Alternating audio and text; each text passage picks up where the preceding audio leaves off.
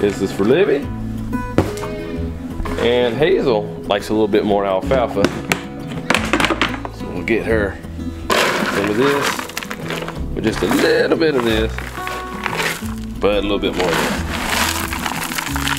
There we go.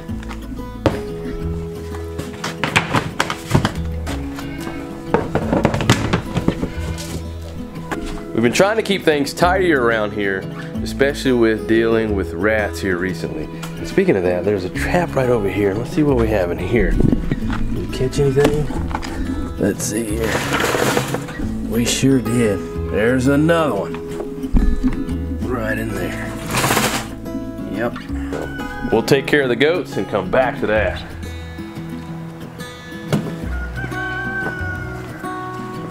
Hey Daddy, feel how smooth this egg is. Ooh, that's a pretty egg right there. Let me feel it. It's warm, like it just got laid.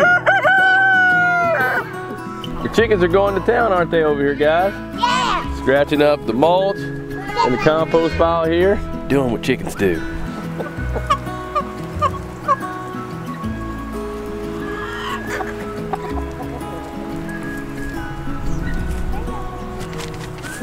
Alright. Hey Hazel, what are we doing? Hey Meg, which ones are we milking first today? Hazel or Libby? Hazel. Alright, let's do it. Hey Libby. Meh. Meh. Let's do this.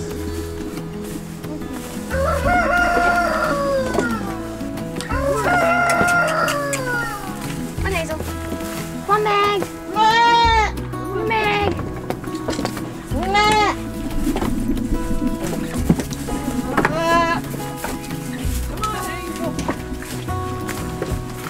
Come on, Meg.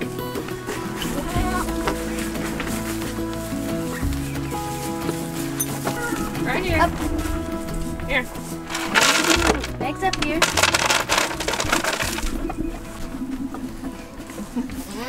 What are you doing? Come on, Hazel. It used to be, when I milked Hazel before, that she would just hop right up here. No matter, the height didn't matter, whatever. And now, she just hadn't got used to it again. So yesterday, she got up here to be milked. It just takes a little time and coaxing to get her there. Isn't that right, Hazel? Yeah. Yeah. Gonna be a stubborn old lady. Meg just hops all around, doesn't she? Yep. Come on. Come on, Hazel. Come on.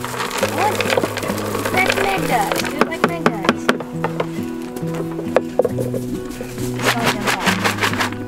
Come on.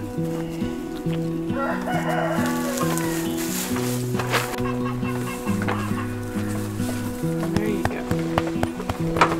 Come on.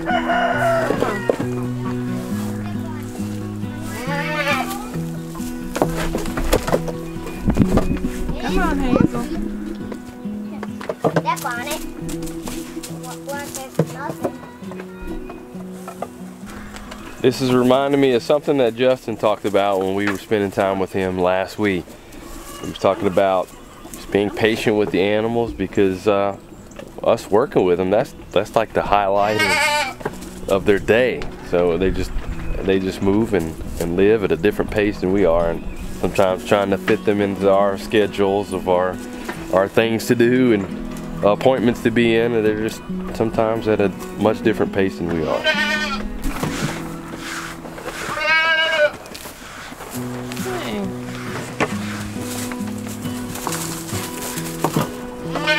But sometimes goats can be pretty stubborn. Maybe you just get Libby out and milk her. You don't give her any more food and she sees Libby eating. Okay.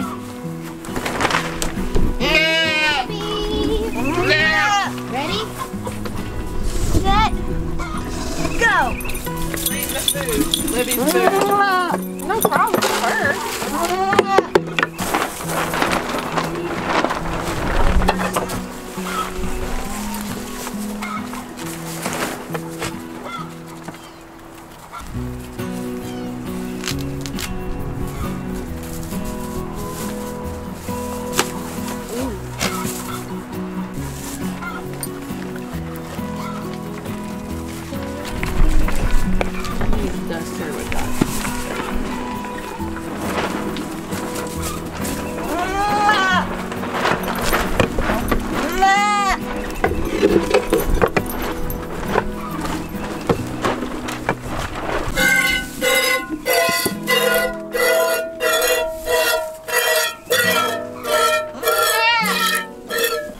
Libby here is a kicker, which is why the hobble straps really come in handy, don't they, Taylor? Yes. But she does get up really, really easy onto the milking stand. Yes, and the reason she gets up real easy is because when she was pregnant, I was training her to get up here because she's never been up here before. That was a good idea. That is something we definitely should do, and it looks like it helped out a lot with just getting them used to getting up on the milking stand. And it had been, I guess, too long for Hazel since she had been up on the milking stand, so she's just not as comfortable being on there. So she's been a little ornery about getting up on the milking stand. This girl jumps up here and gets stuck every time. And then falls out normally. What are you doing?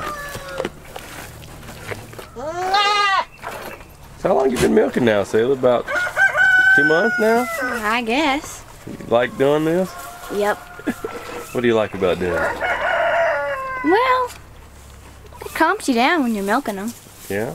If the animal is happy. If they're not? It's stressful.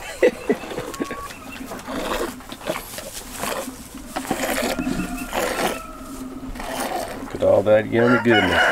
Yep, we'll probably get almost a quart from Libby. We have a pirate over here. What in the world? Is it Pirate Day and I didn't know about it? Uh-oh. Well, we about to get robbed or something?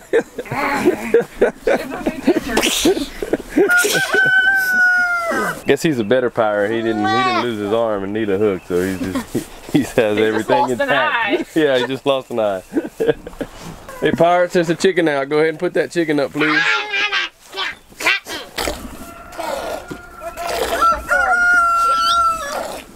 Does that feel good right there, Hazel? It's crazy the way they can move their head and neck so far back sometimes. It's like, man, how do you do that? That's her spot right there. Does it feel that good, Hazel? Right there. Once you hit these shoulder blades right there. All right. Okay.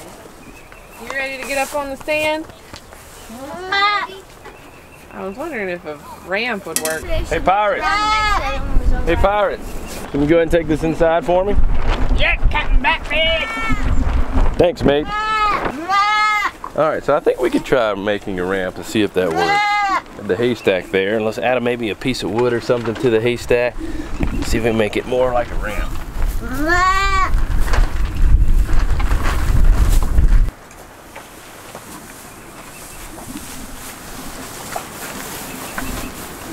it work or not? That way, maybe? I don't know. Think, this way or the other way? Other way.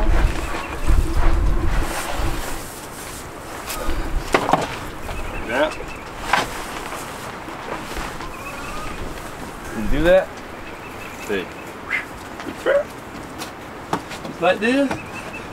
He's like, what is he doing? Get like that. Hazel. Oh. I don't think that's a good idea. A little I think that's a slippery. broken leg waiting to happen. Yep. I'll just milk her in the stall, and because would be really easy for this one to break her leg or any of them to break their leg falling through, and yeah.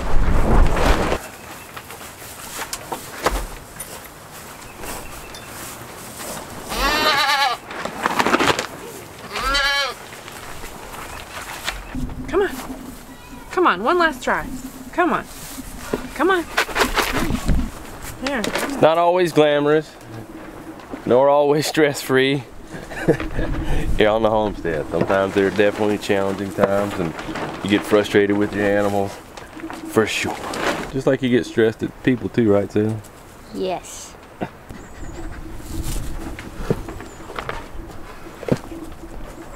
And like, she's getting nursed on all the time too. So she's probably not uncomfortable being, you know, where she is nursing. So another reason animals will get up on the milking stand is because they know that there's a relief coming. But since we're not holding the baby back, it's probably not uncomfortable for her. So she doesn't quite see that reward either. Let's go ahead and take her to the stall since she's more comfortable there and see if we can milk her there. Come on, Hazel. Come on, go in. Come on, Hazel. Meg's in here. Come on. So I'm just gonna walk her over here. Now we're gonna clean everything off.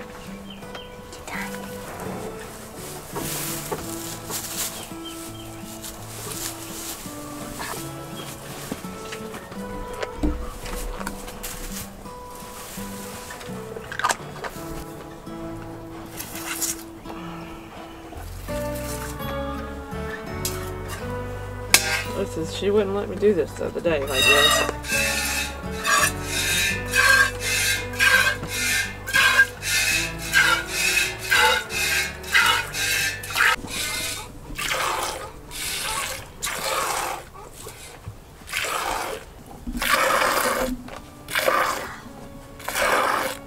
I'd like some time with the baby animal to get you in a good mood, right? Yep. Come on, she's fine.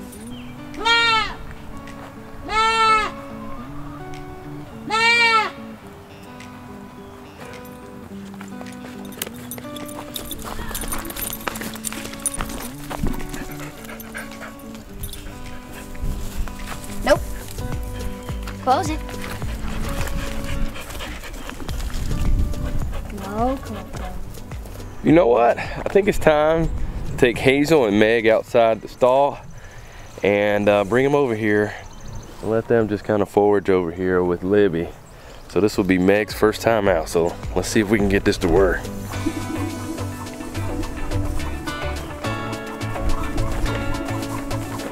Hazel realized she wasn't there.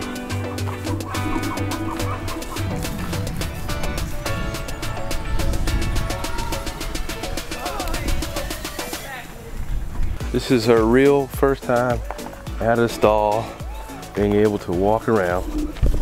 See how Meg handles it here.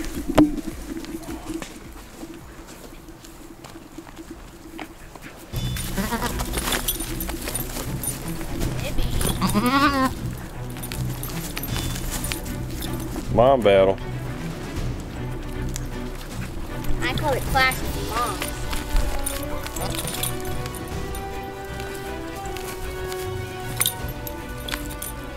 That's what they've been doing. Cody's like, what is going on? You gonna play with me? Libby's like, stay away from my little baby son, my little baby boy. Hazel's like, keep him away from my daughter. Hazel's gonna run him. You see her stomp at him? All right, Shepherdess Sayla, let's leave you in here with them for a little bit. Are you okay with that? Yep. All right, so just keep a watch over them and referee any other fights they get into. You got your rod there to keep them in line? Yep, my shepherdess staff.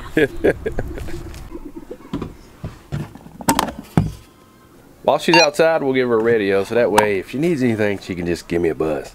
Since the fence is on. Here you go, Sayla. Thank you. Alright, so I'm going to turn on the fence. Just keep in mind, Meg has not been trained to the fence yet, so we're going to have to work with her on learning that the fence gives a shot. Yep. Alright, so you got it?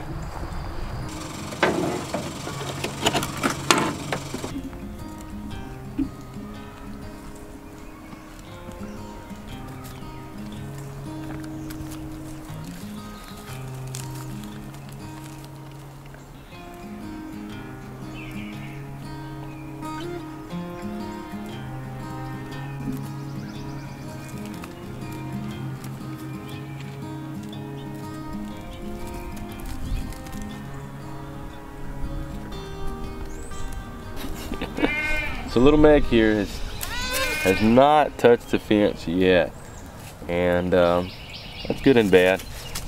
Bad because this first time I really want them to touch the fence so that way they learn that it shocks. Oh, she might get it right now.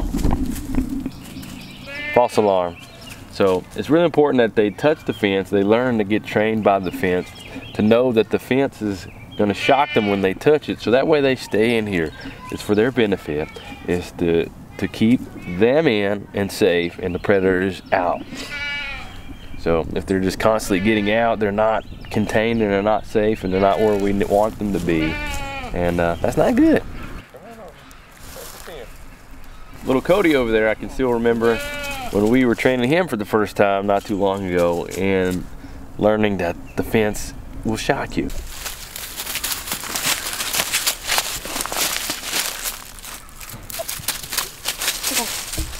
He got shocked there. He sure did. It's learning. It's not been mean, and the shock, it's enough. It's not going to cause you any like really pain or it's hurting you, but it definitely lets you know. We've been shocked by it before, haven't we, Sailor? Yes, we have. As I'm hanging out in here with the goats, I'm noticing that there's some pruning that needs to be done in here. Just got a lot of just scraggly stuff that's making it hard to move. I know some of it growing will be great for the goats to come in and just browse on, but some of it needs to go just to clear it up and make it so that way other things can grow. And I'm also noticing, not gonna do it today, but I'm noticing that this tree is broken off here, so that's a danger for falling on somebody and hitting them in the head. But yeah, we're gonna have to get to that really soon. But all this right in here, I need to clean it up just a little bit. Hey Sayla, can you bring me over the pruners? I want to trim in here just a little bit. Yes, sir. Thank you. Here you go. Thanks.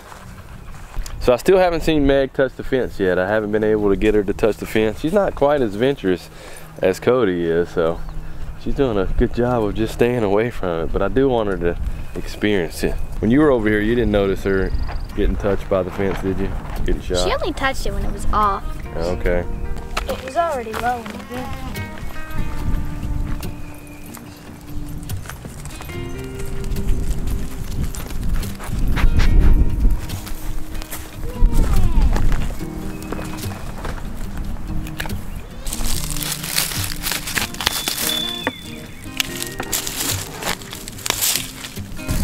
So I'm going to cut out some of these along the fence just because they reduce the shock of the fence and we don't want that. But some of the other ones just more in the main area, we're going to leave those because the goats like to chew on them and even just do some weird stuff with them, just playing with them, doing what goats do. But stuff like this we'll leave for now because they'll get leaves on them and the goats will eat off of them. And whatever they eat of the stems, we'll let it be. But if it starts getting to the point where they're growing and developing more, we're going to get rid of them because we don't want them crowding out the growth of the trees and the plants that we do want to keep in here. And speaking of that, let me show you something else. One of the things that I learned, and I believe it was from Jeff Lawton, the permaculture guy down in Australia, is when you're in your different grazing section for your goats, you can basically cut down a tree and then it will regrow branches that will shoot off like this, and it'll be all kind of leaves growing on here that will provide nice vegetation for the goats to eat on.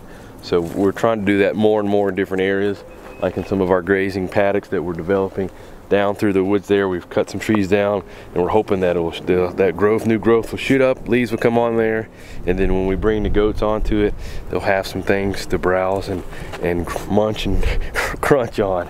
Because generally goats prefer not to be down really low. They like to be up higher, preferably above the knee level.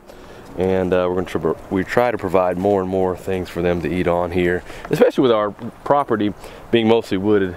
We do have a lot of that for them to eat on as they're helping us to clean and maintain the property. There she goes doing that weird thing again.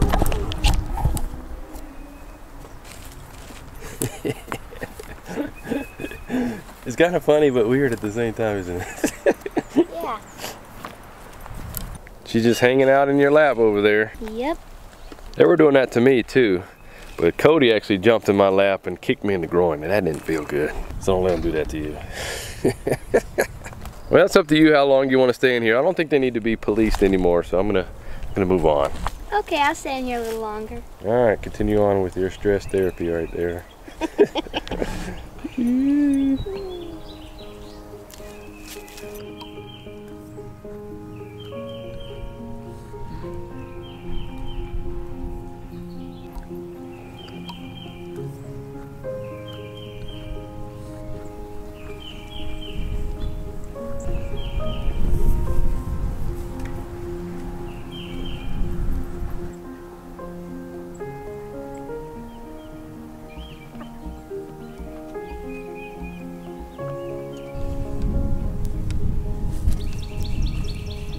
Well, you remember the rat that we trapped earlier? Somehow it escaped. So these traps have been working out really well for catching some of these big rats that we've had around here. But I guess we have some small ones too. So I'm gonna need to order some rat and mouse traps to catch some more. We'll probably have some mice around here too, so we can just start getting rid of some of those guys because we want to get rid of those vermin around here. There's been so many of them, so we're just gonna get rid of them. Well, the goats, the little goats have been hanging out and Meg adjusting to being out for the first time, and we've been doing various things around the homestead, and Josiah was helping me out with putting together the shelves here as we gradually get into spring cleaning time of year and organizing various things around here. And all this time Meg has been doing quite the job of avoiding getting shocked by the fence. So we're like, ah man, will she ever get shocked? And then finally she got shocked.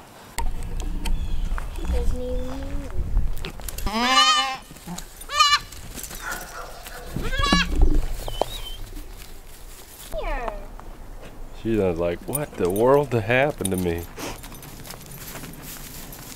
Just take her near the fence to see if she does anything to it now. Down on the ground.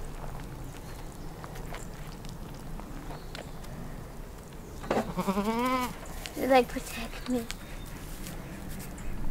And that was pretty rough for her too. She actually got tangled up in the fence. We had to pull her out. We unplugged the first fence and then pulled her out. Thankfully we were right there and she had that experience. But she has been staying really clear of the fence ever since being shot. So she definitely got the shocking message that the fence is hot. Stay away from it. Well, speaking of goats, I think it's now time to bring them back in.